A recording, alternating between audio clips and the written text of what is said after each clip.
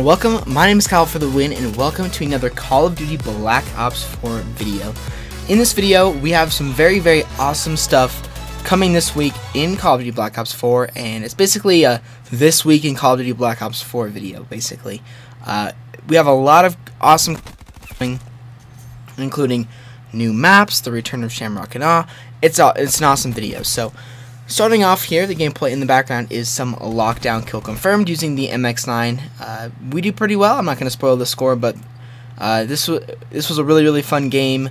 I am using the MX9, I think, with long barrel, FMJ, and rapid fire. I could be wrong, but that's what I think the loadout is. So it's a pretty good class setup.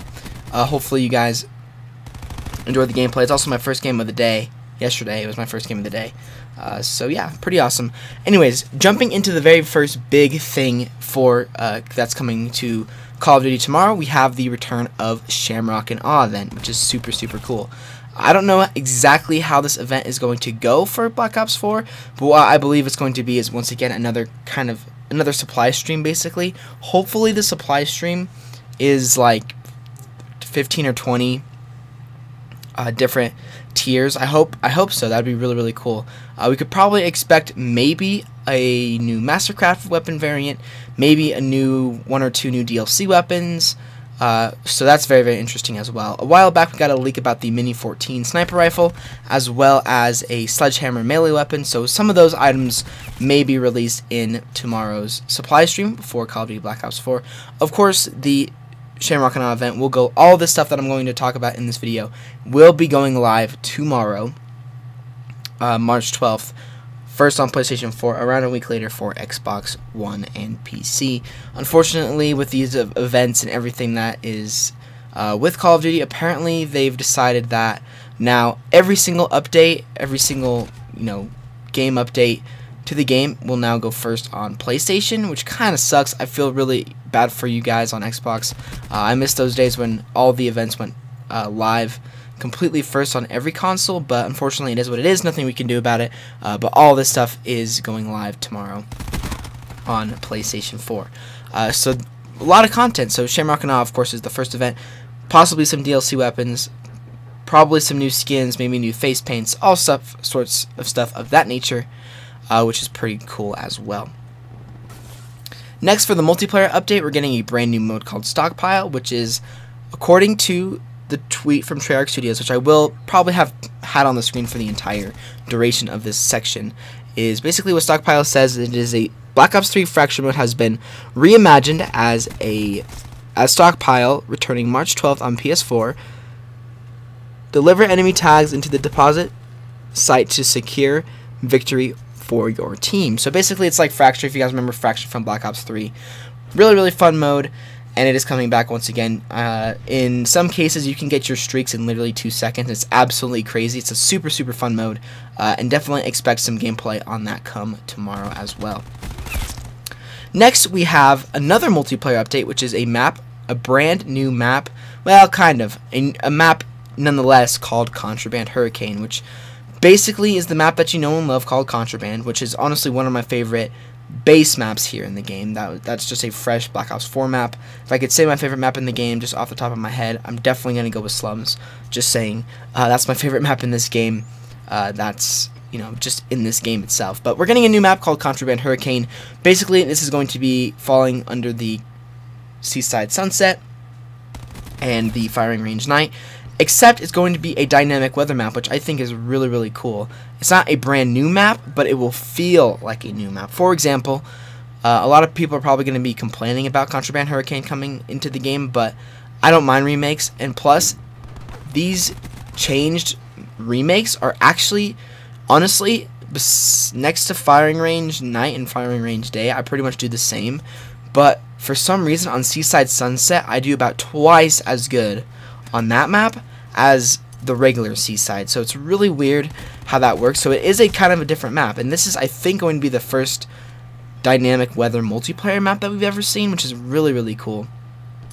Hopefully it's not out of control and crazy. I just hope it's very kind of a controlled, maybe just wind, maybe cloudy, maybe a little bit of rain, but nothing that will kind of throw your aim off. I hope not, but really cool. We get a fresh, brand new map, which I think a lot of people are excited for. So that'll put us at 15 total maps in the game, as well as 6 DLC maps, so which is pretty cool as well. So Contraband Hurricane, another free map coming into this game tomorrow, which is pretty dang awesome as well. Now jumping into Blackout, we have a spring map update as well as hardcore mode.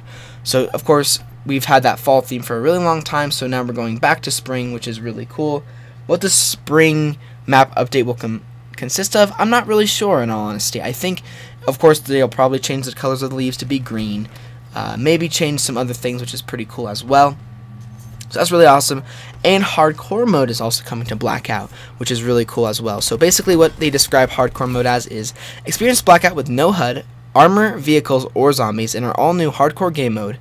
Use all your Blackout strategies to survive, starting March 12th on PlayStation 4.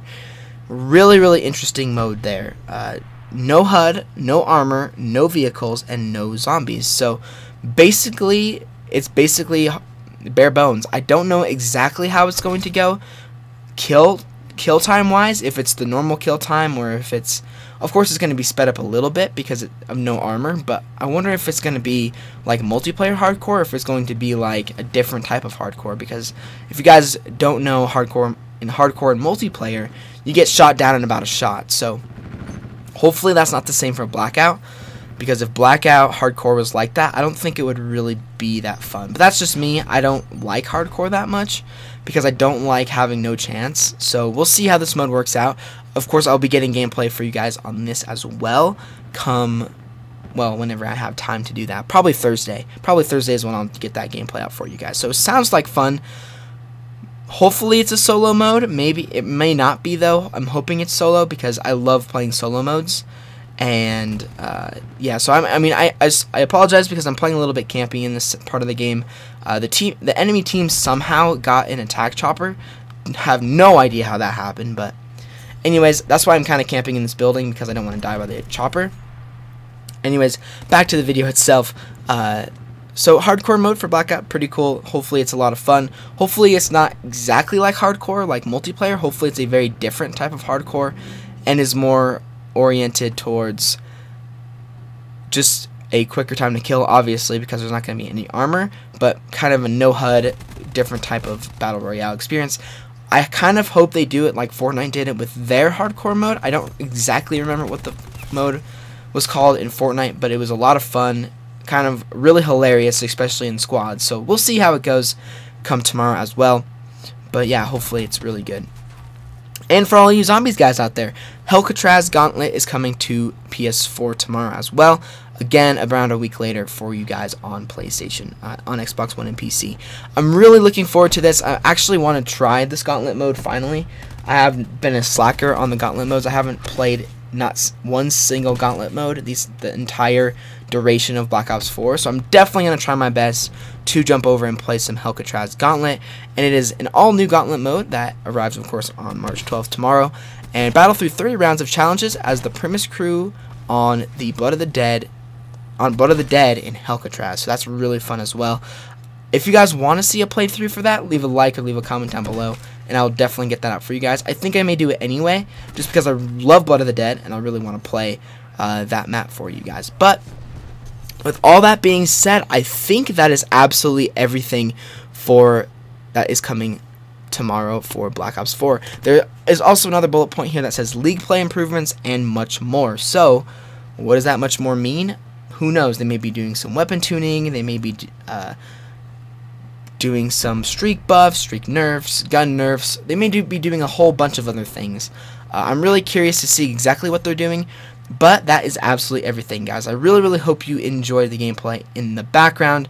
We did pretty well. As I said, the final score for that gameplay was 49-3, almost a 50 kill confirmed game there.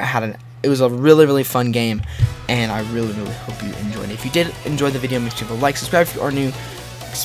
Make sure you stay tuned to my channel for tomorrow, because I will be covering some of this brand new information, brand new game modes and stuff. Hopefully we can play on Contraband Hurricane tomorrow, and I will show you guys the full Shamrock and Awe event information as well tomorrow as well. But leave a like if you guys enjoyed, subscribe if you are new, and I will see you guys on another Call of Duty Black Ops 4 video very, very soon.